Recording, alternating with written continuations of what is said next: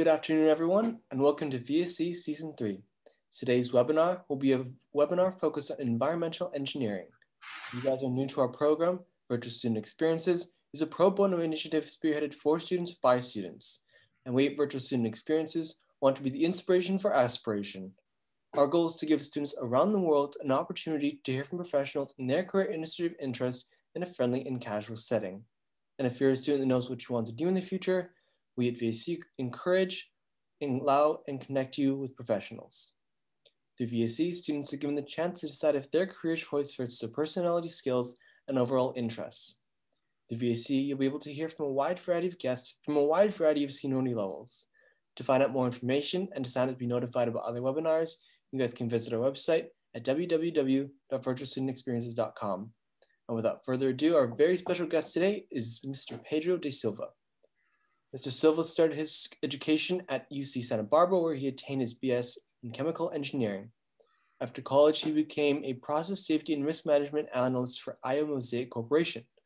From there, he was hired as a corrosion engineer for Corporal Companies Incorporated. And now he's working on getting his master's in sustainable water engineering and is employed as an environmental engineer for AECOM. We're very happy to have you here today. Mr. De Silva, thank you so much for joining us. Of course, happy to be here.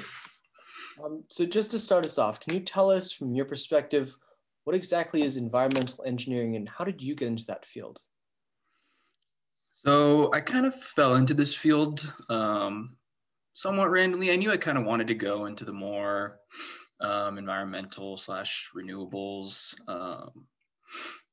that kind of technology, that kind of field when I was going through my degree in college. Generally, chemical engineering, they kind of prepare you. The curriculum is kind of more geared towards working in like the oil and gas or the chemical industry, but I knew that wasn't really something I wanted to do. I started off kind of like looking into nuclear energy actually, and I wanted to kind of go into that.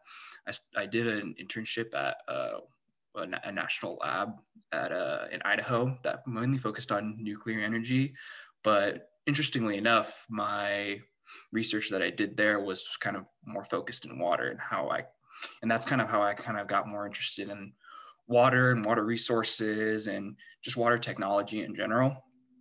And just kind of going through college, I just kind of figured that like, all right, nuclear is cool, but the job prospects don't look too great. Water, obviously, it's probably one of our most valuable resources out there. There's not really going to be any shortage of people working with water in the future. So eventually I've decided I kind of want to go into that, and kind of jumped around different jobs, just hoping to land something more along the lines, and eventually finally ended up in this environmental career that's kind of more focused on like drinking water remediation, protecting drinking water resources, and that kind of stuff. Mm-hmm. Awesome. And then I guess when you were trying to break into that industry, when you were trying to get your first few jobs and internships, were there any special requirements that you had to meet? Not necessarily, no. I mean, the job market recently just always has kind of been like, they always want some kind of experience, right? Mm-hmm. Even if it's like a paid internship, an unpaid internship, they want to see that you are interested in the subject and you're chasing after it, right? So with my first job, my first internship, I kind of just applied on a whim and got lucky and kind of just got it. That just kind of introduced me to the field. And since then, I kind of just started pursuing that kind of field and pursuing stuff in the sort of like water industry. And then the experience eventually just kind of builds up to the point where they recognize that you're passionate about it and you know what you're doing, really. Mm-hmm, mm-hmm. Awesome. And then I guess in terms of education and schooling, can you speak to the role that education plays in your success, and really how important is it to go to a named school or get really good grades in college? I would say maybe it's like 50-50, or it depends what your preference really, right? I wouldn't worry too much about the name of the school. If you get into a really good school, obviously you're going to be surrounded by a bunch of really smart people, right?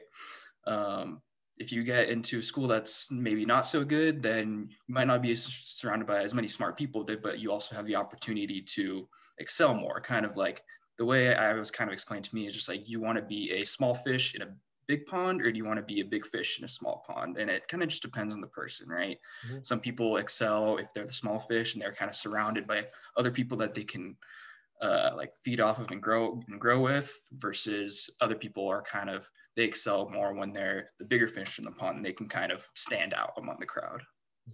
Most definitely. And I guess in terms of the lessons that you took away from your time in college, can you speak to maybe some of the most important ones that helped you the most in your career so far? The lessons, I don't know. there's a lot. College is it's a really transformative experience.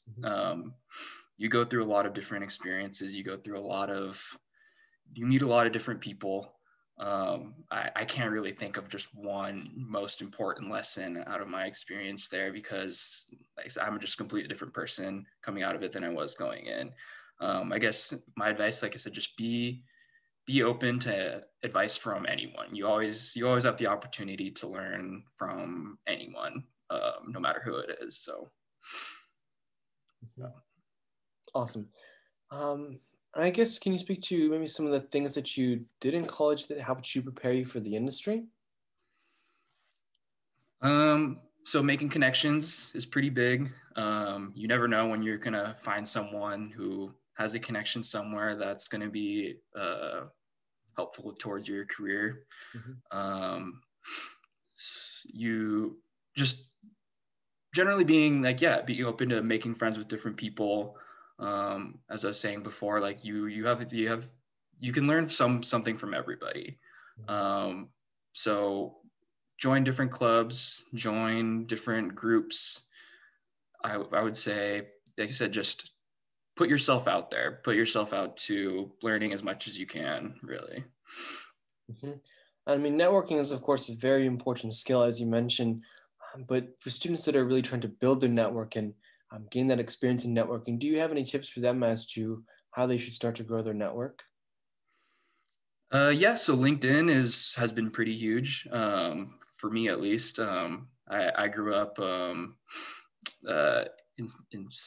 San Diego. My parents are both immigrants. I didn't have a big network from them. I kind of had to build it on my own too. Nowadays, the internet makes it really easy. So it's easy to kind of find someone online. I think the best advice that I could give, if you're looking to build your network of like professional networks, find someone online that has the job that you want in the future, and try and see if you can connect with them, like see if they can schedule a call or schedule like a short meeting or something, and just ask them questions. People love talking about what they do for work. I mean, there's a reason they're in that field. There's a reason I'm here and I'm talking to you guys. So ask them questions, then and just eventually just get to know them, get to know what it's like what their life is like and how they like working in that industry. And you'll eventually just build up those connections, those professional connections in that sort of manner. Yeah, that's really great advice. Thank you so much for that. And then I guess focusing in on your experience with working at companies, can you touch on your experience at corporate companies and maybe what your responsibilities was there, what your day-to-day looked like? Yeah, so that was my previous job. I've been kind of jumping around a little bit, just kind of shopping around where exactly I want in a career. So with corporate, that was my technically second job out of college. I worked first at IO Mosaic, and that was more of like a consulting job where I would kind of just run my day-to-day was mainly just kind of like running calculations, writing technical reports, and helping my supervisor with more like high-level tasks for our clients. I eventually moved to corporate because I wanted to kind of see the other side of just the engineering industry, which is more just kind of getting your hands dirty, like being out in the field, like installing this technology, like making sure it works. That's kind of what I did at Corpro. To get a little bit more specific, Corpro kind of specializes in corrosion engineering. So basically like 80% of our work was installing or inspecting assets that people want to prevent from like corroding and bursting and leaking and stuff like that. So we did a lot of storage tanks that store water or fuel, pipelines, stuff like that. So kind of just helping them prevent that stuff from leaking out into the environment. My job was mainly, I guess it would kind of be described as like a field engineer. So I would do a lot of inspections. I would sometimes be out in the field helping the construction team actually install the technology too. Other times I was in the office doing more project management stuff like ordering materials or talking to clients about scheduling when to come out or when to do these installations and stuff like that. So it gave me kind of a good experience working with like municipal projects, like big construction projects. So after kind of getting that kind of experience, I had both the experience with the consulting work at Mosaic, where I did a lot of like computery stuff, working like running calculations and stuff like that. And then I also had the experience from Corpro, where I got a lot of field experience. I kind of learned how things work out in the real world. And it was a really good kind of segue into my current position, which is a little bit of both. I do a little bit of field work. I do a little bit of office work, and having both those jobs in my background and my experience kind of helps me see which one do I like better, which one do I like, which one kind of do I want to gear towards. And I kind of just decided like, oh, I like a little bit of both. And this is kind of the job that I'm currently at is kind of a good happy medium for that. Most definitely, and that it's a good segue into my next question, which was, can you tell me about your job at AECOM and what that's like, especially in the time of the pandemic? Like, what types of skills do you use, and how does the job that you have now, did you have it before the pandemic? No, I actually moved into it in last July. So I'm coming up towards a year. It's pretty soon. So I guess, how has that job been during the pandemic? It's been interesting. So obviously AECOM's a really big company. Our office is based out of Orange County, and it's one of the bigger offices in California, but I haven't met too many people just because of the pandemic. We've only had Zoom calls and stuff like that. I didn't even meet my boss face to face until like a couple months ago, really. So it's been a little bit of a transition, especially for my last job where I was in the office every single day, even out in the field working, like getting my hands dirty with some of the construction workers sometimes. So it was a little bit of a switch, but I don't know. It's been pretty smooth.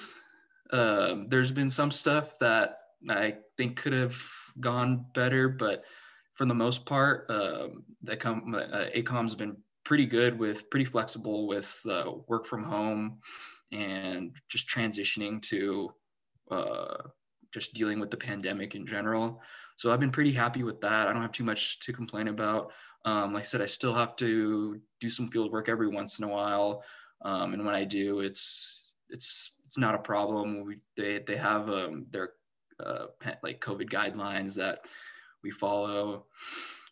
But yeah, it's been pretty smooth. I mean, did you want to hear like kind of more what I do, or more along the lines of just kind of how it's like to like start a new job during a pandemic? I guess I'd be curious as to know like what you do, you know? Yeah. Okay. I guess like I said, most of my job would be kind of project management. So I'm on two projects right now. One's kind of slowed down a little bit because we're waiting on approval from the EPA to just add some new wells. Basically, that one is there's some contaminated drinking water out in eastern LA that we're trying to design a remediation system to kind of get it, like clean it up. It's in the investigation stage right now. So I'm working with a team of geologists to install a bunch of new monitoring wells and plan out our remediation strategy. So right now we're just in the stage where we're drilling the new wells, it takes a lot of time because you have to get approval from a lot of different regulatory institutions, like the city, the county, obviously the EPA, the government, all that kind of stuff. So it's a slow process, but we're getting through it. But so that one's kind of been slow right now. And then another one I'm working with, Shell, the oil company, and they inherited a facility that had some polluted groundwater under it. So since they now own the facility, they're responsible for cleaning that up. So they hire us to operate, design, and run their remediation system that they have on site, which basically is a series of a bunch of wells scattered around their facility that extracts and pulls out the water from underground. We have a bunch of units that are above ground that treat the water through a bunch of different kinds of methods. And then once the water is treated, then we discharge it out back to the sewer. So my job on that one is the one that I'm primarily working on right now. I have 2 or 3 different systems that I'm responsible for. I work with a team of two other engineers and the technician crew. So each of us, the technicians are kind of more general, but each of the engineers are kind of responsible for their own systems. So I'm mostly responsible for an oil water separator. So obviously once we get the water out of the ground, sometimes it's contaminated with oil or some other stuff. So the oil water separator kind of helps separate out the oil before we send it off to some of our other systems that can't handle water too saturated with oil. So it's a really old system, and I kind of got the short straw by getting that one. But basically right now I'm just I'm working with some other senior engineers and some subject matter experts that have worked with oil water separators in the past to just kind of improve how the system works.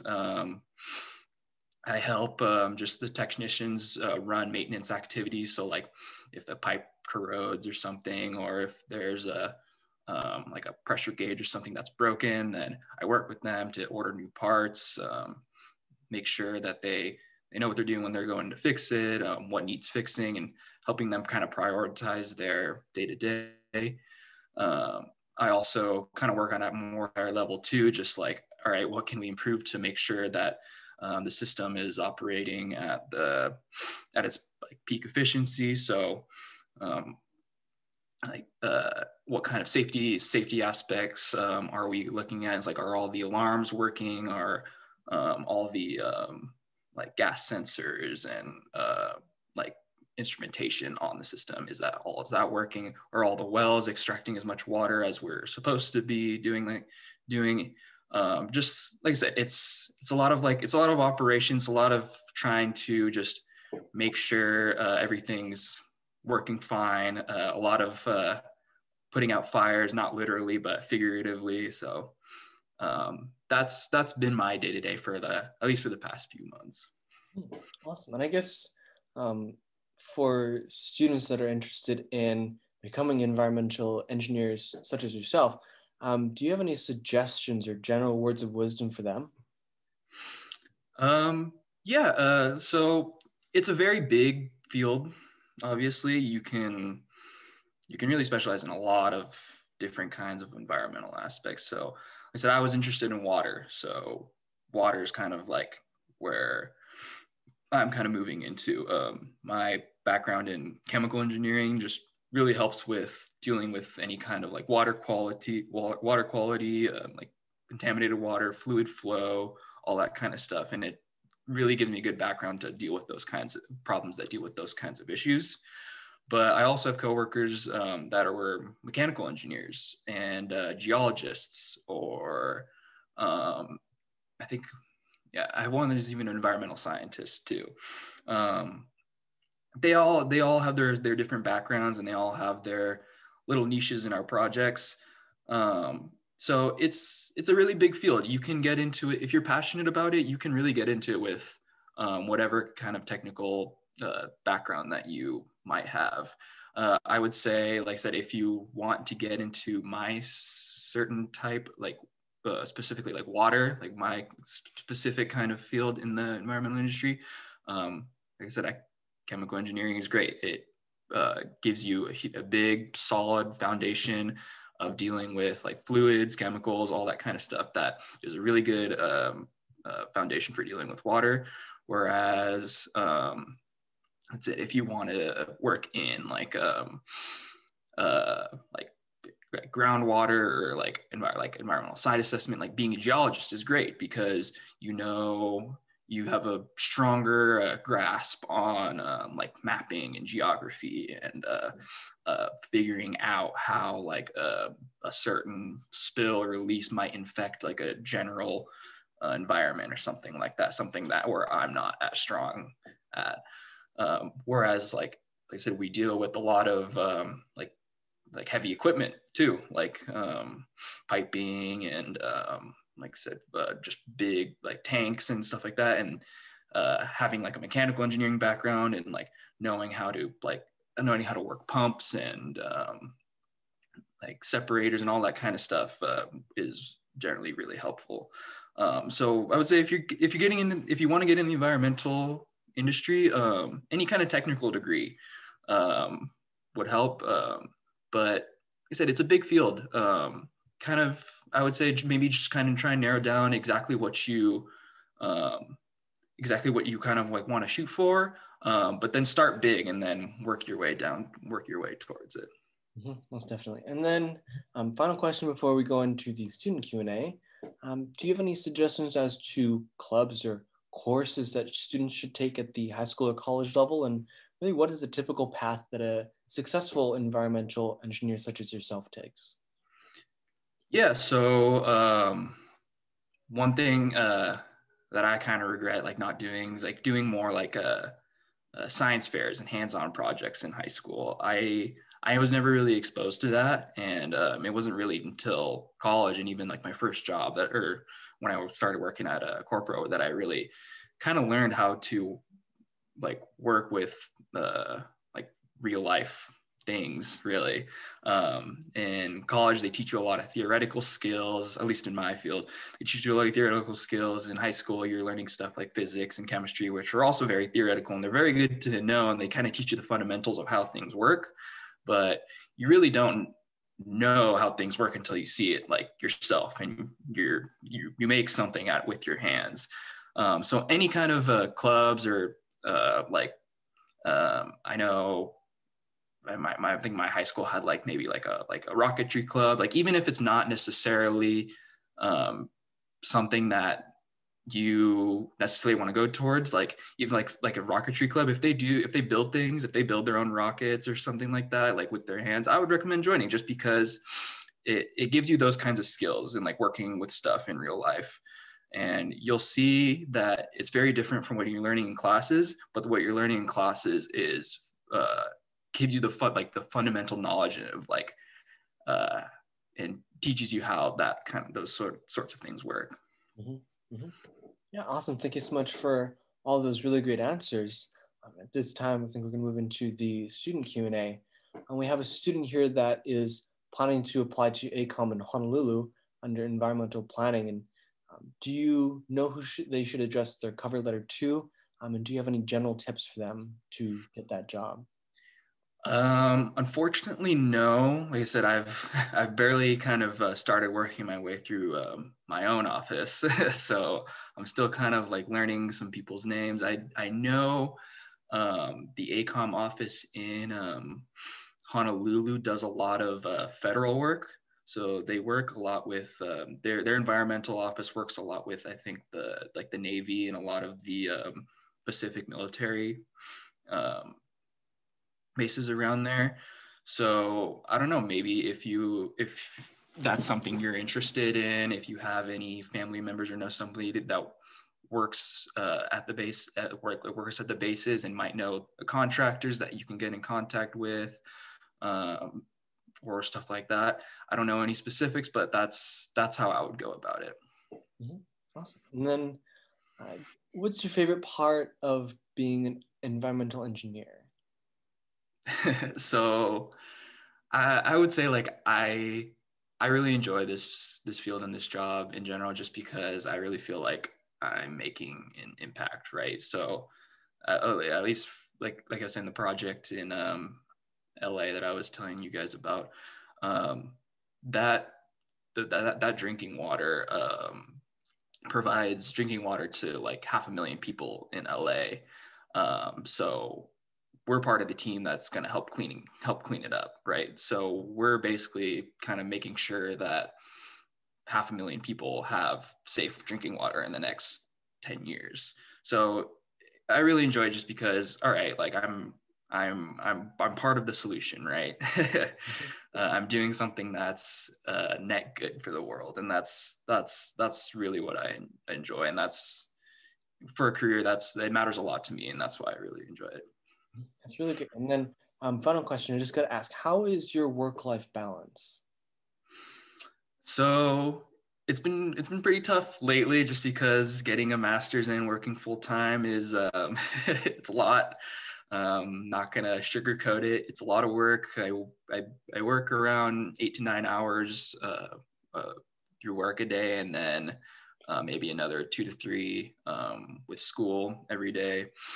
But I've I've been trying to work on getting better at like scheduling. In college I was very kind of go with the flow, and I would kind of just do things whenever. But um, doing this now doesn't really cut it. So I've been getting a lot better at scheduling. I've noticed that it actually helps helps me kind of schedule time for like other things that aren't school work too. Um, so like I can schedule time for, like, I don't know, when I want to like go work out, or when I want to like go hang out with some friends and stuff. I can kind of like make sure I have time allotted for it, versus just kind of like, yeah, I mean, it's just it's tough. You just got to learn how to manage your time well. But in the end, I think it's worth it. Yeah, most definitely. I mean, that's really great. I thank you so much for all of your really great and comprehensive answers. I'm sure the students that were able to join us here today really appreciated what you were able to share with us here today. And personally, I really appreciate it. I'm sure that the students will be able to view this later, will also be able to greatly benefit from what you were able to share with us here today. So I thank you so much for that.